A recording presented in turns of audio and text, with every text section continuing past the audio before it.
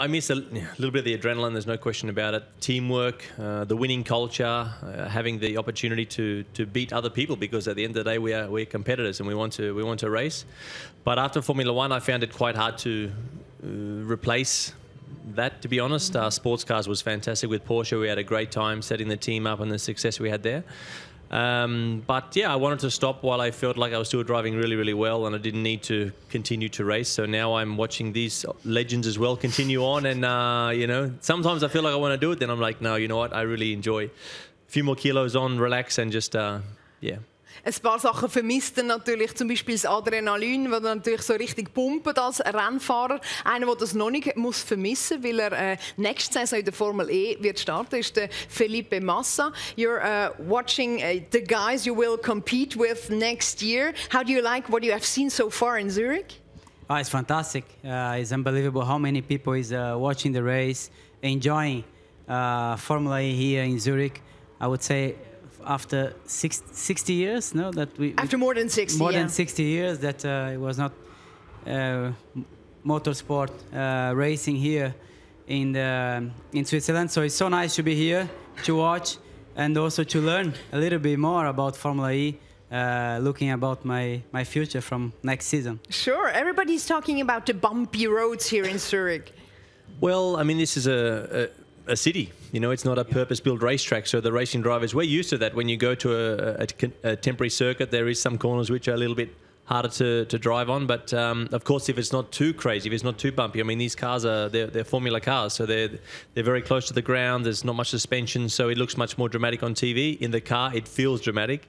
But that's normal. I mean, you need to have a little bit of that as well. You cannot expect them to resurface the whole track. The drivers love this track. This is now the new template for the best track in the world in terms of facilities and organisation, and they've done a great job here in Zurich. And if we're comparing to Formula One, it's races that take place in the middle of the city. That must be quite attractive for all the spectators.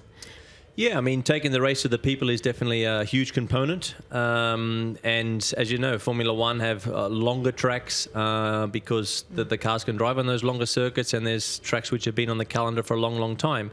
So Formula E's only been, it's its 4th birthday at the moment, so it's only really getting going.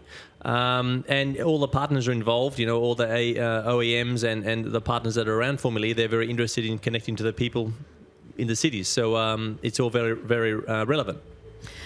In the 5th season, Felipe Massa will join this series. If they would have asked you for season 1, what would have been your answer? Please join Formula E. Yeah, I think that's a good question, because I would say a championship needs at least 3 years to understand, you know, if he's really a championship. If there is a future. If it's a championship that you will have a good future, it will keep growing. So I would say the first 3 years was quite difficult for Formula E.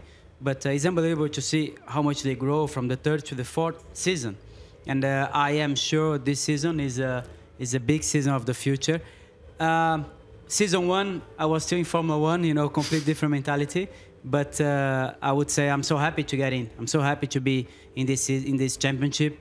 And it's a new challenge for me, I would say. The level of drivers, the way you need to drive the car, the tracks, the corners, the bumps.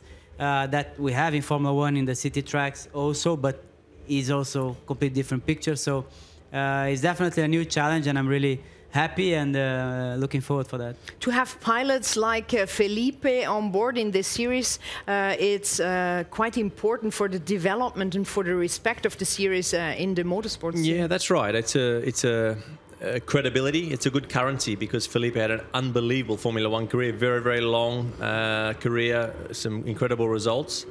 So it's good that if we can really, if you want to say, pick from the guys that we would look to do Formula E. Of course, these are the guys that have achieved results in Formula One on their own terms. Of course, I don't think we cannot have paid drivers here in Formula E. We have some guys that are bringing budgets to Formula One. This should be always something that is not happening here. and we keep the young guys coming in too. So a mixture of Felipe and some of the... I mean, there will be some other guys come, I'm sure, from Formula One in the next few years, and top guys. But you still need the young guys coming through, and this is also the stimulus from then the go-kart mentality that we want to do Formula E and no paid drivers. So this is a good position. Das wird das Ziel sein von der Initianten von dieser Serie von der Formula E, dass es eben nicht unbedingt nur Budget braucht von einem Fahrer, um in eine Serie reinzukommen, sondern dass man eben auf gute Fahrer wird setzen. Wie es der Mark Webber gesagt hat, zum einen Zukunftsfahrer, junge Fahrer und zum anderen erfahrene wie der Felipe Massa. Felipe, what do you have to learn to be ready for the next season? What are the main points you have to learn?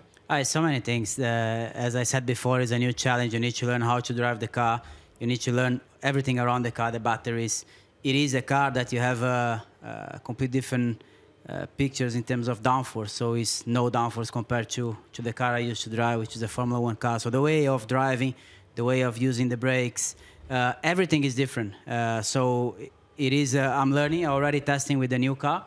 I did 2 days of testing for Venturi. And I'm doing some other days now, end of the month.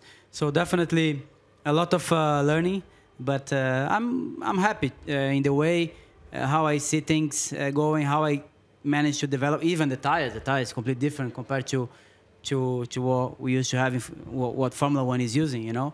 So, but I'm happy. I mean, I think new challenge is good. It's good. I mean, when you start from zero.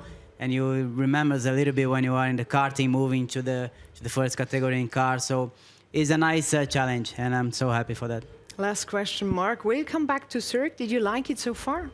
Sure. I mean, I've been here a few times. I'm a guest of Julius Baer this weekend, so it's nice to be with them. And they have an unbelievable setup, one of the best setups I've ever seen in any racing car paddock. They have 900 to 1,000 guests above the whole pit lane, so Julius Baer really doing a great job with that. And yeah, I'm sure if I behave myself, they might invite me back next year, you know. So yeah, but so far we are good, Steffi, right? I behave myself. Yeah, exactly. Yeah, so I should be back next year, I hope. I let him know. Er hat gesagt, wenn er sich gut... Not so sure. Wenn er sich gut verhält, dann darf er sicher wieder auf Zürich kommen. Er ist bei Julius Baer zu Gast, der ein grossartiges Public Viewing für die VIP-Gäste hat, die es wirklich runtergesehen auf die Rennstrecke. Der Felipe Massa ist sich noch nicht ganz sicher, ob der Marc je wieder kommen darf.